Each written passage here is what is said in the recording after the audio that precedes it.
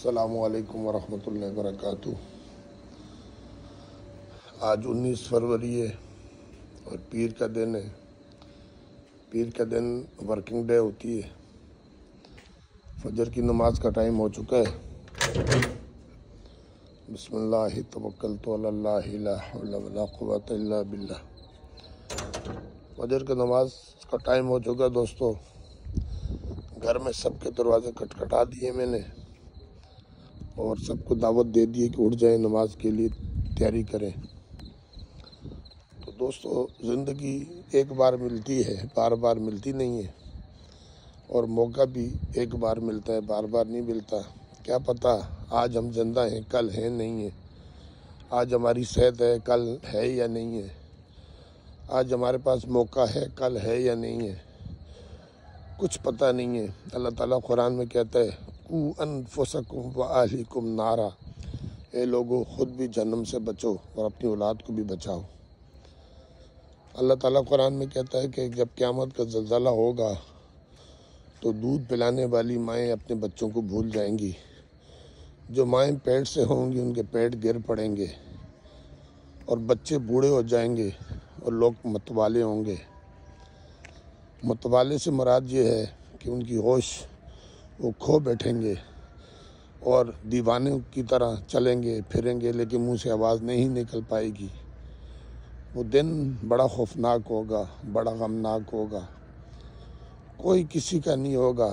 ماں اپنے بیٹے سے بھاگے گی، بیٹا اپنی ماں سے بھاگے گا، باپ اپنے بیٹے سے بھاگے گا، بیٹا باپ سے بھاگے گا، دوست سے بھاگے گا۔ کوئی کسی کا نہیں ہوگا۔ اس دن کے آنے سے پہلے ہم اللہ سے توبہ کر لیں، ہم موت کی تیاری کر لیں، آخرت کی تیاری کر لیں۔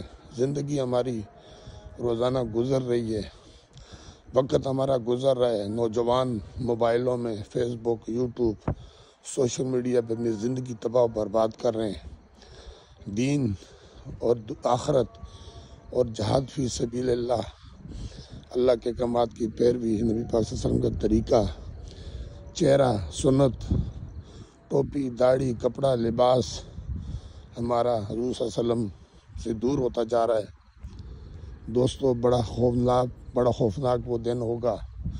لیکن آگے قرآن میں اللہ تعالیٰ نے فرمایا کہ سجدہ کرنے والے، رکوع کرنے والے، حمد کرنے والے، ثنا کرنے والے، صدقہ کرنے والے، خیرات کرنے والے، لوگوں کے قصور معاف کرنے والے، اپنی غلطیوں پہ ندامت والے، ماں باپ کے فرما بردار، حقوق العباد، حقوق اللہ کا خیال کرنے والے، زکوٰۃ دینے والے، حج کرنے والے، پڑوس کا خیال کرنے والے، دین کی دعوت دینے والے، برے کاموں سے روکنے والے، ایسے لوگوں کو اس دن نہ کچھ خوف ہوگا، نہ وہ غمناک ہوں گے۔ اور دوستو، یہ کوئی مشکل کام نہیں ہے۔ اگر ہم 24 گھنٹے زندگی میں اللہ رب العالمین کے لیے، جس کے قبضے میں ہماری جان، ہماری دنیا اور آخرت ہے، 1 گھنٹہ، سوا گھنٹہ نکال لیں تو کوئی بڑی بات نہیں ہے۔ 10 منٹ فجر کی نماز، 15 منٹ ظہر کی نماز، 10 منٹ عصر کی نماز، 10 منٹ مغرب کی نماز، 15 منٹ عشاء کی نماز، یہ ملا جلا کے 1 گھنٹہ بنتا ہے۔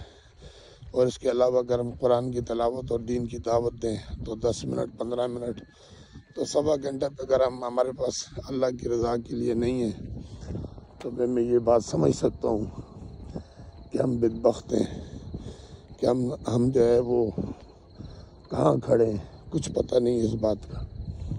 بس دوستو، یہ بات یاد رکھیے گا۔ میری ویڈیو لمبی ہو جاتی ہے، ابھی ٹائم تھا تو میں نے کہا لمبا ایک راؤنڈ لگا لوں، لمبا چکر لگا لوں۔ میرا اور آپ کا، ہم سب کا، مسلمانوں کا اللہ علیہ ناصر ہو۔ اپنی دعا میں فلسطین کے مسلمانوں کے لیے خصوصی دعا کیا کریں، کشمیر کے مسلمانوں کے لیے۔ آپ روزانہ اپنے ماں باپ کے لیے، اپنے عزیز و اقارب کے لیے، پوری دنیا کے مسلمانوں کے لیے روزانہ ہر نماز کے بعد 1 دفعہ درود شریف، 1 دفعہ سورہ فاتحہ اور 3 دفعہ سورہ اخلاص اور 1 دفعہ درود شریف پڑھ کے ان کے سال ثواب کے لیے ضرور دعا کیا کریں۔ یہ دعا جو یعنی اگر آج آپ کر رہے ہیں، کل آپ کے جانے کے بعد یہ بدلہ اللہ واپس کرتا ہے، آپ کے لیے کوئی اور دعا کرے گا۔ بس میری ویڈیو لمبی ہو جاتی ہے. آپ لوگوں کا دل سے مشکور ہوں, دل سے آپ کا شکریہ کہ آپ میری اتنی لمبی لمبی ویڈیو دیکھتے بھی ہیں, شیئر بھی کرتے ہیں, لائک بھی کرتے ہیں. بہت شکریہ, جزاک اللہ. السلام علیکم ورحمۃ اللہ وبرکاتہ.